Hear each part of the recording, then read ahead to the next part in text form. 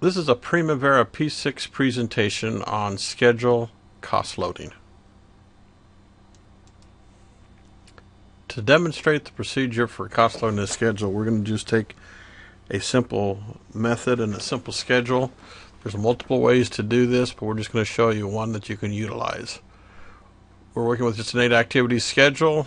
The first thing we need to do when we're going to cost load is we need to set up a resource to be used. As you can see, if we click on an activity, and we come down and we look at resources, we see that there's nothing in here. So there are no resources assigned to any of these activities. So the first thing we need to do is set up a resource that we can use. To do this, we go into Enterprise, Resources. We're going to hit Add, and it's going to take us through a wizard summary and ask us some questions. We're going to say that we're going to say 9 activity LS for lump sum. 9 activity lump sum is the name of the resource. We're going to go to next. It's non-labor. We're going to go, it can be labor, material, but we're going to stick with non-labor. We go to next. Units per hour. We're going to say this is going to be 1 unit per hour. Instead of 8 per day, it'll be 1 per day. And the maximum will be 1 per day. We go to next. We don't need an office phone or email address. We go to next. Roles, we're not going to use this. Select an existing calendar. It will just use the calendar that we're already using for the project. Go to next. It's going to ask us to auto compute the actuals for this resource. We want this box checked. Do not auto compute actuals. This one stays unchecked. So you check auto compute. Go to next. Congratulations. Finish. Now we're going to take this 9-activity schedule and we're going to come over here and we're going to move it up to the top.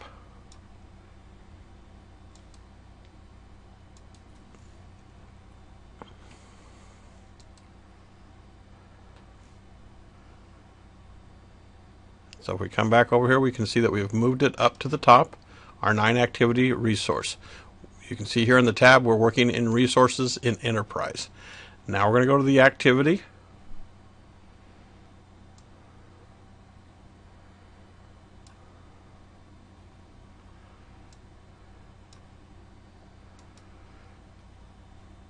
In the activity, you can see that nothing is assigned. To assign these, we can highlight mobilization, hit the shift key, select all of these. We're not selecting the start or the finish because they're milestones. We can't resource load a milestone.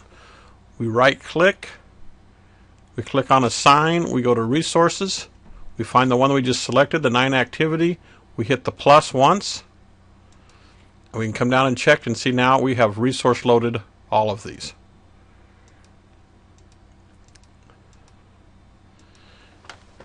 Now what we want to do before we move on here is we want to come back while we're in this schedule and go to projects.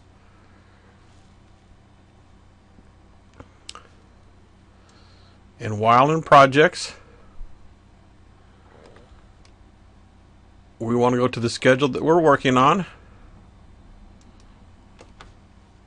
And down in resources on your project, we want to make sure where it says drive activity dates by default is we uncheck that box. And now we can go back to our activity. To see if that has worked, we're going to go in here and we're going to go down to this lower icon that says resource assign. It's popping up, but it should say resource assign. And we did it after the fact, and so we need to uncheck all these boxes that say drive activity dates. If you want to find out how to get this, you right click in this column and you can customize the column, and this is where you would then come in here and you would add drive activity status. I always like to check this because it will mess and your dates later on if that box is checked. You can also do a fill down on this too. Now the other thing it's done is it's taken our durations and it's made them the same as the budgeted units.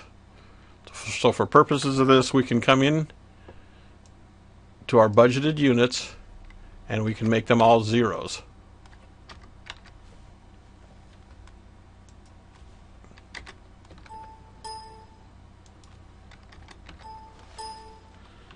Again, we can do a fill down on this. And now you can see that our budgeted units and our budgeted costs have all gone to zero. Now when we cost load, we come in here and we don't cost load the cost, we cost load the budgeted units.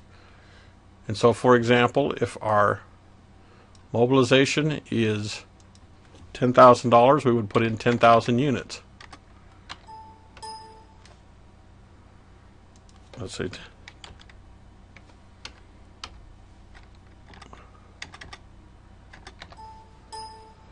If grade site is 5,000, foundations are 26,000, structure is 90,000, finishes are 4,000, and the punch list 2,000. Commission and cleanup is $100. Now you can see as we've put money in here, as we put units in here, it's translated over as a one-to-one for budgeted costs. The computer will take whatever we do as far as dates, remaining, percentages, and so forth, and it will use it to calculate through the units. The units will then translate that into money. That seems to work the best with P6. Now we can come back in here into our actual schedule. Because we've been working in resource assignment, we can go back into the actual units. The money doesn't show up here, but if we come down here to our status, and we come over here while we're in this general area here, and we're in status, we can come over here to our labor units, and we're in non-labor units, and you can see it has over here the dollar amount assigned to each activity. So as you highlight an activity, it'll show down here what the dollar amount is. If we want to have in the columns here, we can add a column. And the column will be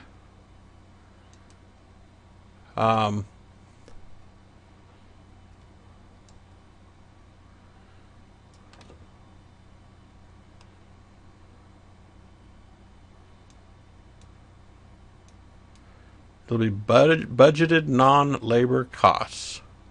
And we'll move that over. We can slide it down wherever we want, right after remaining duration. We can hit apply. OK. Now you can see that the money is showing up in here because it's assigned to it. This is where you can see it, but anytime you want to work with the money, you need to make sure that you come in here and work under this form right here, which is resource assignment. You can also see it up here, resource assignment. You click on that. This is the screen that you work on your money, and you don't change the dollars, you change just the units.